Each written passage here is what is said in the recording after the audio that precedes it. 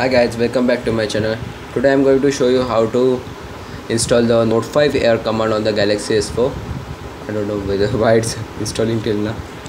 On the Galaxy S4, running stock ROM, means it's the ROM control which I reviewed earlier.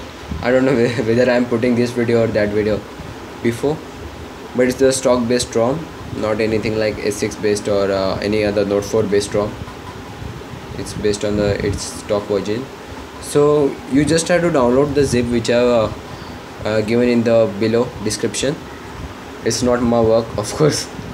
I can't port apps. I'm still learning, guys.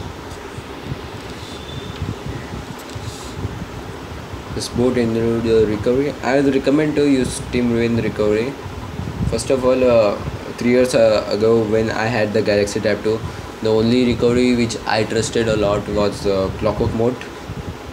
It never failed to flash a zip or anything like that. And there it is. Just install it right away like normal and reboot the system.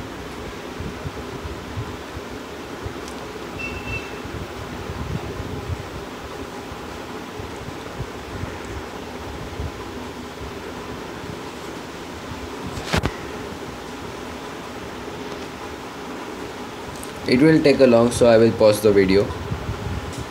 So the device has finally been booted up. We just check, and as you can see, there is the air command below.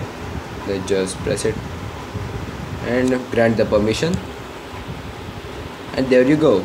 We got the air command working on the stock version of the ROM. Means this is the stock based ROM. Let me show you.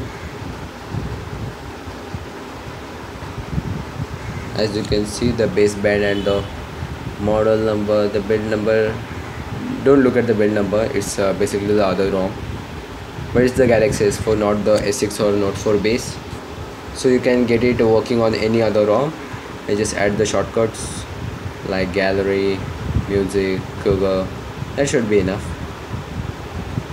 And as you can see, it has been loaded pretty quickly and it's smooth. And if you want to edit the thing, you can just hit this plus or down below setting. Let me show you once again. So guys, this was the Note 5 Air command working on the Galaxy S4. Hope you guys enjoyed. Subscribe to my channel for more mods and reviews, ROM reviews for the Galaxy S4, Grand Premiere and the Tab 4. So guys, thanks for watching. Peace.